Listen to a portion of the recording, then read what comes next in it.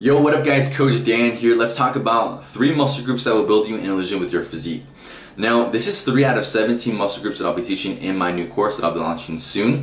This is going to be the best course you've ever seen. You've never seen anything like it. You're going to love it. Everyone's going to love it. It's so well-rounded. It has everything you want from nutrition to, how to build a solid foundation, how to build symmetry, programming that you can follow for an entire year, and freaking more. It's going to be so much more in the course that I'll be launching soon. You're going to love it. It's going to be the best thing you've ever seen in the market. No one else is releasing something like this, so I'll be the first one to be releasing. I'm super pumped to share that with you. But let's talk about 3 muscle groups that will build you an illusion with your physique. Now, what is an illusion? Now let's talk about that. The whole point of the illusion is to build width with your body. Great examples of people who have built really, good width with their body would be like Steve Reeves. Very wide physique. He talks about in his book, Building the Classic Physique, train to be wide. All right, so understand that we're trained to look wide, to look bigger. This adds width. Adding width makes us look bigger. And what's the most obvious example of the illusion that everybody knows? It's so cliche, and it's really annoying to talk about, which is the V-taper. Everybody wants a V-taper, wow, just build a V-taper, it'll make your waist look smaller. While that is true, you only scratch the potential of your physique of making it look bigger by just training those 2 body parts and just worrying about that. Because again, there's 17 muscle groups. 2 of them include the shoulders and the weight. You can also include the waist in there as well, and the back. That's 3. That's it. That's scratching the surface. There's 17, and I'll be sharing 3 more with you that not including the shoulders, back, and the waistline. So these are all 3 of the muscle groups. But the idea is to achieve an extreme physique like Steve Reeves. So let's dive right into it. Now, 3 muscle groups. The first one has to be the upper chest, and the chest in general. Actually, if I better say the chest in general, we want to make it wider. So how do we do that? Now, the upper region of the chest is a difficult region to build, as a natural, and I think, definitely as a natural for sure, but, in general, because there's not a lot of meat going on around there. Now, this can be worked through any type of incline work.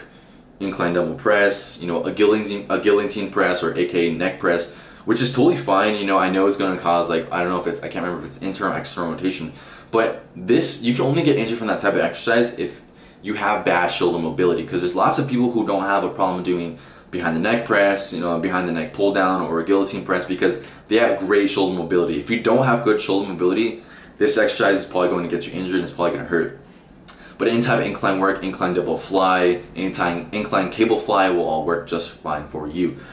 Also, another region of the chest you want to build, and this is something someone brought up to me the other day. He brought up a really weird name for it. He was telling me, yo, you got to work out the scoop of your chest, and I was like, what are you talking about? Scoop of my chest? I was like, dude, what are you talking about? And I was like, oh, you mean the correct term, which is the outer pectoral or the underlying pec line? He's like, oh, yeah, I just called it scoop of the chest. And I was like, dude, stop, bro, you don't even know what you're talking about. But it's called the underlying pec line, or aka, the outer pectoral. Sort of, that's pretty much coined by Vince Giron and Arnold Schwarzenegger for sure. But how you work that, again, we're trying to add width. We're trying to add width here and down here. Adding width to the outer pectoral can be done through, I highly recommend V-bar dips. Vince Giron highly recommends this for building the outer pectoral. Larry Scott only did 2 exercises for his chest, and this was a neck press and a V-bar dip. That's pretty much were his staples. Again, this is a prime example of Vince Giron and his teachings, just because Vince Giron is the solid go-to guy to talk about the illusion, but may he rest in peace because he's no longer with us. So I'm trying to carry on the torch. But Larry Scott did 2 of the exercises I already talked about. He worked the upper region of the chest and worked the outer pectoral, V-bar dips, and guillotine press. So I hope this is all making sense, because all the factors are sort of lining up. But now let's talk about the triceps. Now the triceps, we're trying to make them look wide. Good examples of someone who's definitely achieved, good width in their triceps would most likely be like a Bill Pearl or a Larry Scott, because their arms look insanely jacked. They both had really, really good arms. Now, 2 parts of the tricep you want to work include the lateral head. The lateral head is the one that Vince Giron highly recommends you work. He says it's the most beautiful part of the tricep, the most prominent muscle group of the tricep. You really want to well develop that area, and that can be done through any type of press down. This can be a V-bar press down, a row press down, a W-bar press down. Any type of press down in general is probably going to work. the other part of the tricep you want to work, which is you call it the low tricep, you know, or the sweep of the tricep, whatever you want to call it.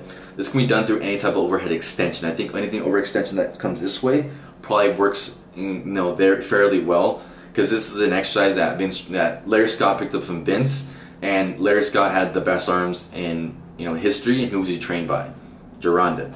So, you know, you can't knock that advice. So I think that overhead cable extension works very, very well.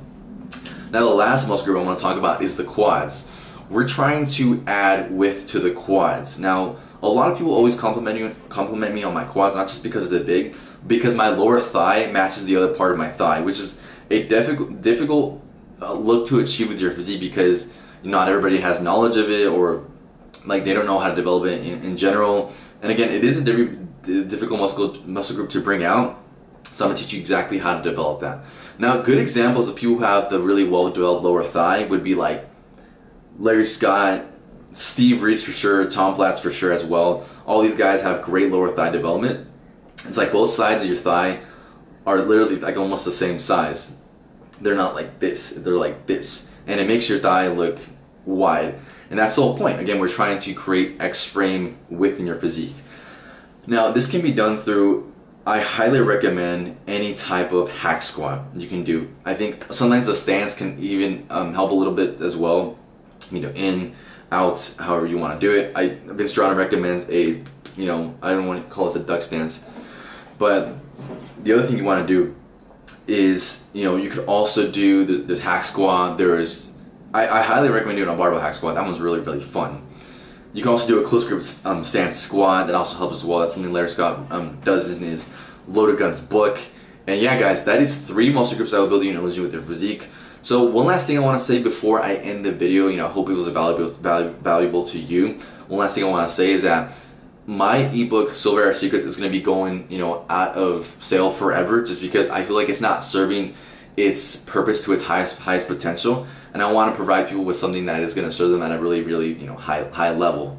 And I think that, you know, the book isn't really doing that well. Like, no, it's doing well in sales for sure, but I mean that in terms of really helping people, because I really want to help people and transform their physiques. I want to create more, you know, classic physiques. But, you know, Silver Hair Secrets is going to be going out forever, just because, you know, I have something way better that's coming out. But just a heads up, because this course will be more of an investment for sure. But if you want to pick up something real quick, something not that bad on the wallet, it's only 40 bucks. Click the link in the description. You can pick it up, you know, before it's gone forever, because I will not be selling it for sure, because it's not serving people at a high level. This course will be doing so much better. It's going to be the best thing you've ever seen.